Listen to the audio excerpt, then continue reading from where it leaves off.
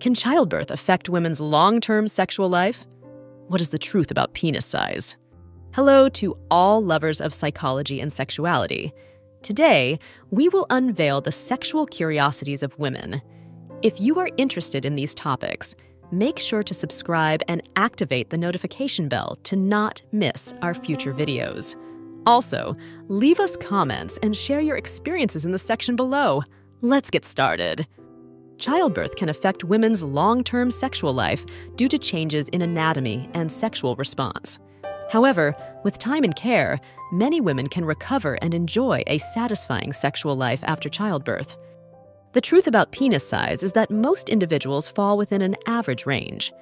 What is more important in sexual relationships is communication, emotional connection, and mutual satisfaction, not penis size. Role-playing. Some couples enjoy role-playing during foreplay, where they can explore different fantasies and erotic scenarios, such as doctor-patient play, teacher-student, or clandestine encounters. Science of kissing. A kiss can activate up to 34 different muscles in the face and burn between 2 and 5 calories per minute. Self-exploration. Encouraging self-exploration and masturbation can be helpful for some individuals experiencing anorgasmia, as it allows them to. Sensory experience.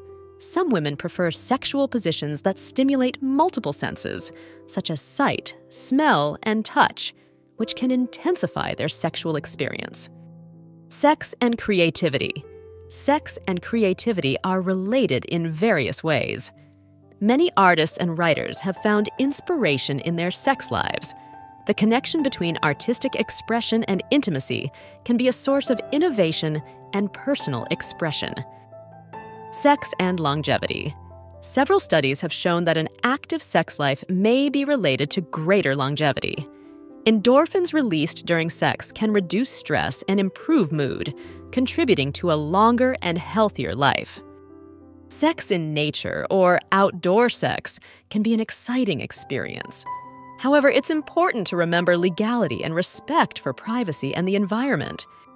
Sex in water, such as in a pool or bathtub, can be a common fantasy. However, water can remove the body's natural lubrication, leading to uncomfortable friction. Sex toy museums.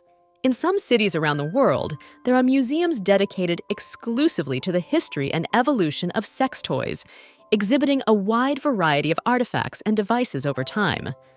Sexsomnia is a sleep disorder in which a person engages in sexual acts while asleep, unaware of their actions. It can lead to awkward situations and may require medical attention. Sexual education. Some people use pornography as a tool for sexual education, although this can be problematic due to the unrealistic and unhealthy representation of sexuality. Sexual fantasies. Many women turn to sexual fantasies during masturbation to increase excitement and pleasure. These fantasies can vary widely and may include erotic situations, locations, or imaginary individuals. Sexual liberation. Female masturbation has been an important aspect in the fight for women's sexual liberation, as it gives them control over their own sexuality and pleasure. Sexual response cycle. The traditional model of the sexual response cycle includes 4 phases: excitement, plateau, orgasm, and resolution. However, this model can vary in each individual and may not always follow a linear pattern. Sexual role-playing involves taking on characters or erotic scenarios during sexual activity. It can be a fun way to explore fantasies and desires. Sexuality and gender identity. Sexuality is inherently linked to gender identity, but it is important to remember that gender identity does not determine a person's sexual orientation. People of all gender identities can have a wide variety of sexual orientations. Sexuality and Kama Sutra culture. The Kama Sutra, an ancient Hindu text on love and sexuality, provides a detailed insight into sexual positions and erotic techniques. Despite its fame, the Kama Sutra promotes a balanced view of love and pleasure. Sexuality in old age. As people age, Their sexual needs and desires may change, but sexuality remains an important part of life. Many older adults continue to enjoy an active and satisfying sex life. Sexuality and therapy. Sex therapy is a specialized field that helps people address sexual problems and improve their sex life through exploration of thoughts, emotions, behaviors, and relationships related to sexuality. Short hair fetishism involves a particular attraction to people with short hair, either for their aesthetic appearance or fetishistic associations. Skin as a sexual organ. The skin is the body's largest organ and is filled with nerve endings. Physical contact, such as hugs and massages, can be highly erotic and stimulating. Sleep paralysis is a terrifying experience where a person temporarily wakes up unable to move. Occasionally, people report sexual experiences during these episodes. Socioeconomic factors. Lack of access to healthcare, poverty, lack of education, and social stigma can contribute to a higher incidence of STDs in certain marginalized populations and communities. Spirituality.